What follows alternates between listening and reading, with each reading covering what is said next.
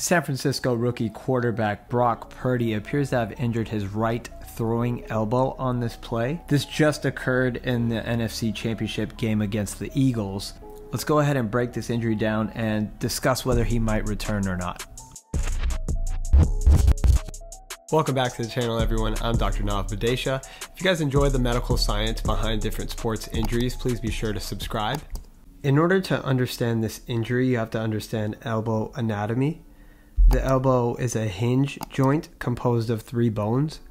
The upper arm bone, known as the humerus, and 2 bones of the forearm are the radius and the ulna. You can see the nerves in yellow. The one we'll focus on shortly will be this one, the ulnar nerve. And this structure here is the ulnar collateral ligament, or the UCL. Ligaments connect bone to bone. Function of the UCL is to be a major stabilizer of this elbow joint and to aid in throwing motions. The UCL has 3 bundles.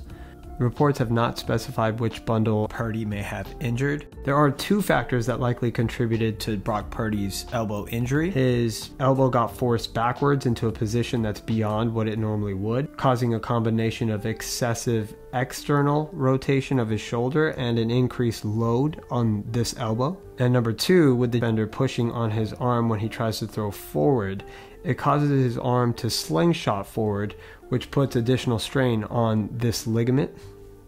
The combination of these factors likely caused the sprain. A sprain is a tear. Grade 1 is a mild sprain. A grade 2 is a partial tear. And a grade 3 is a full thickness tear. This ulnar nerve is something to watch as well. It runs through the medial portion of the elbow, and you might know this as your funny bone. It can become irritated in throwers, and sometimes it even snaps out of place and can rub against the bony prominence. It's possible that this nerve subluxes during the throw Purdy was making or pops out, and that can cause pretty significant pain. It can even cause numbness or tingling in the small finger and ring finger. Throwing athletes also typically report a loss of accuracy, velocity, and overall throwing effectiveness. So what's this all mean? This is a concerning injury because it is his throwing elbow. My suspicion is it's a grade 1 or at worst a grade 2. If it's a grade 1, there is a small chance that he could return in this game. However, that would put him at further risk of tearing this ligament further. If this is a grade 2, I do not think it's in his best interest to play yet.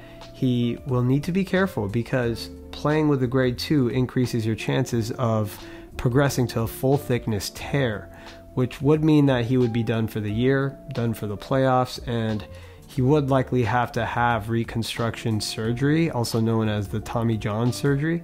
The game's about to enter halftime right now, and Purdy hasn't returned. I'm sure we'll learn more about the injury here in the second half.